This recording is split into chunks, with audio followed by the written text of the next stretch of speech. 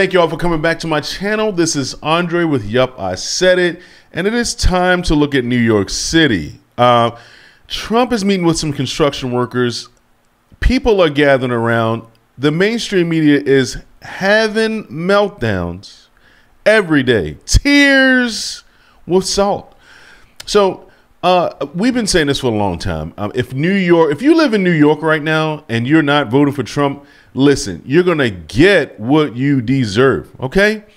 One man is good for business for this country. One man is good on policies. One man is good for closed borders. One man is good to lower inflation. One man is better on the world stage, and that's Donald Trump. Okay, it doesn't matter what the mainstream media is talking about. They're just a couple of people owned by a couple of companies. They don't represent the real we the people. They just simply don't, okay? So it doesn't matter what they say anymore. All right. Now, I want to show you a clip here because everywhere Trump goes, he just gets love. It's no other way to put it. If you look at Joe Biden and his campaign trail, there's like 3 people, and they're all Secret Service. It's a love fest. I built many buildings with them. They're great people, great contractors and great people. And I have a lot of support. I hear the Teamsters. I've done a lot of work with Teamsters. I built a lot of buildings with the Teamsters, and they like me. A lot of Teamsters here. And it's an amazing show of affection. But we did a great job. How important is the union vote? And you're here in New York City, you're talking with these members. Do you think you can maybe change some of their minds if they were lifelong Democrats to vote for you? I think these maybe were Democrats, but for me, they're a Republican. There's not a Democrat in there. These are people. Look at that building. Look what we can do.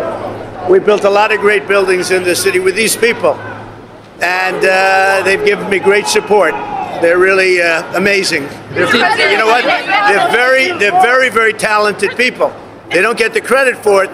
Very few people can do what they do. We used to do 3 floors a week in concrete, and it was guys like this that did it. So it's very amazing. Did you know about how have you thought of David Pecker's testimony so far? When was the last time you spoke to him? No, he's been very nice. I mean, David's been very nice. He's a nice guy. Did you know, Mr. President, did you know about... What's that? Are you confident that justice... Well, we have a big case today. This judge isn't allowing me to go. We have a big case today in the Supreme Court on presidential immunity. A president has to have immunity. If you don't have immunity, you just have a ceremonial president. You won't have a president. Did you know about the payments? So we have a big, we have a very big case, going. Did you know about the payment? Say it, what? Do you anticipate 3 judges, 4 judges?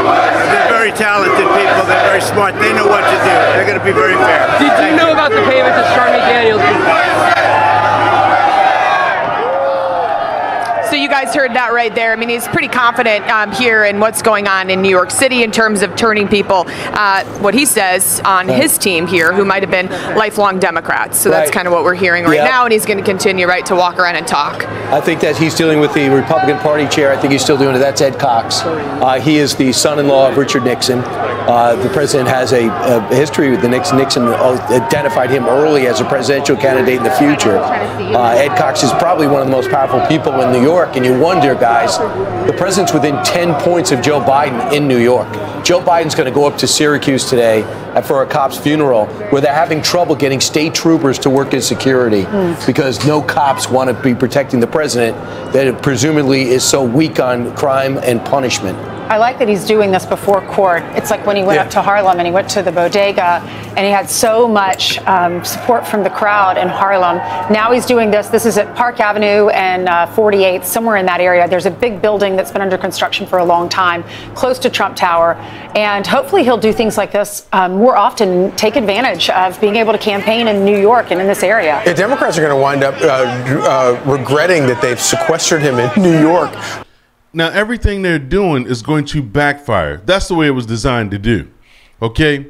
When you're going against the people that are doing the right things, you always get your ass busted. Okay? That's just how it goes.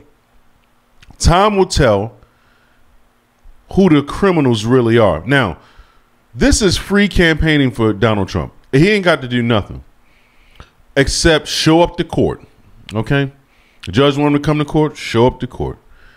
But what they're doing is waking up a monster. That's what they're doing, okay? He's going to blow Joe Biden out in every state. Mark my words.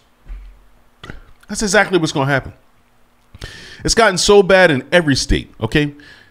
New York was super blue, all right? But when you make it so bad for everybody, when nothing's affordable for anybody, this is what you can expect. You can expect to turn your city and your state a blood red. Okay, it's going to be dark red. It's going to be bright red, dark red, all colors of red, all shades. Okay, because nothing beats a taste of your own medicine. Nothing beats a president with bad policies, except a president that knows how to deliver for the people, making the economy better for everyone, all people. Okay? Joe Biden can't even go to police officers' funerals, just like crappy Hochul. They can't go. They don't even want to give him protection to go. Okay? Because he's not law and order. He is the actual criminal. Okay? That's what we're talking about here. This is being exposed at the highest level, just like we knew it would. It just takes time. It just simply takes time so these criminals can be exposed. It hurts, though. It hurts watching them get away with things. It hurts watching them do these things to Trump. It really does. It pierces my soul, okay, to watch them persecute this man and he ain't done nothing wrong.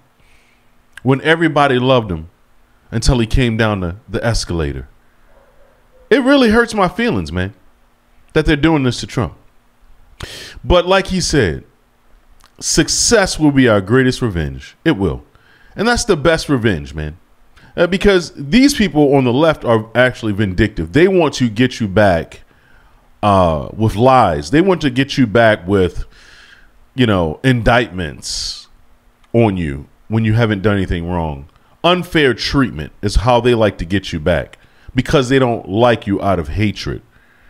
But the best medicine, the best revenge will always be your great success. Okay? The enemy can't stand it. They are trying so hard to demonize Donald Trump every day. It's unbelievable. You just look at MSNBC, it ain't nothing but Trump stories. Like, these people are writing books. He got 500, 600, 700 videos coming out. That's why we make so many videos about Trump, because we love him and they hate him so badly. It's crazy. That's all they do, 24/7. It's unbelievable. Thankfully, people are starting to wake up. Thankfully, people are starting to call them out on their bullshit, because I think we would go crazy if people wouldn't start waking up soon. Like, we couldn't see it in your face. Like, we have to be able to see it in your face. Because these people are crazy. Here's a heckler while MSNBC is trying to be serious and talking some trash about Trump here and how they think the case is supposed to go. Here's a heckler on MSNBC chanting fake news. So, Ken, what are you expecting to hear at the court today? Good morning, Joe. Well, it's first important to point out that by the way the court has handled this case, it's already made a decision that's affected the presidential election, because by not agreeing to take it up when Jack Smith first asked them to do so on an emergency basis, and then by not taking it on an expedited basis, sort of taking it under regular order here, they've already created a significant delay here that means that this election case, however they rule, can't go to trial probably before the fall. And now we come to exactly what they're considering here, which is the question of whether a president has absolute immunity And then there's a second question here, which is whether anything that Donald Trump is accused of would actually constitute a presidential act implicated in the immunity question. Just making sure you're okay. Is everything okay? We hear someone yelling. Yeah, it's fine. We have a heckler here outside the Supreme Court. Look at how sinister these people look. They look so evil and wicked, man. Like they just, like it's like when you lie so much, you don't have a good looking face. Like it's like you have a lying face. You know, does anybody else know what I'm talking about here? Like when somebody's been lying continually, like they just look a certain way. Like they just look so sinister. People are not in the background chanting fake news at these people for no reason. Okay, they'll try to cover it up and switch it over on and change it around and make it about Trump, but it's not. The real truth is people are fed up with the mainstream media. They absolutely hate the mainstream media because of the lies. People don't want to hear that. They want to hear the honest truth, and they know when they've been fooled and tricked. Okay? They know when someone's lying to them. The media, these people at the mainstream media, it's no way in the world that they don't know that we know what they're doing.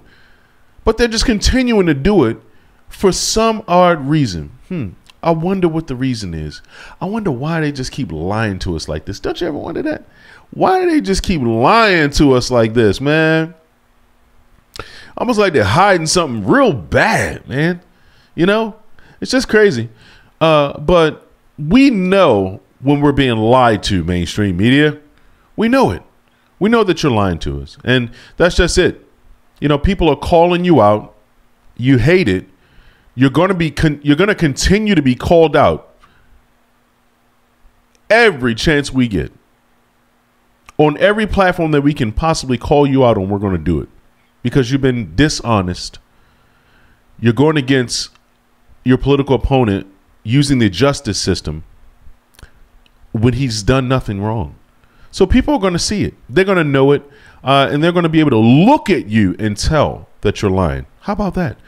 Guys, please like, share, and subscribe. This has been Yup, I Said It. My name is Andre. Until the next time.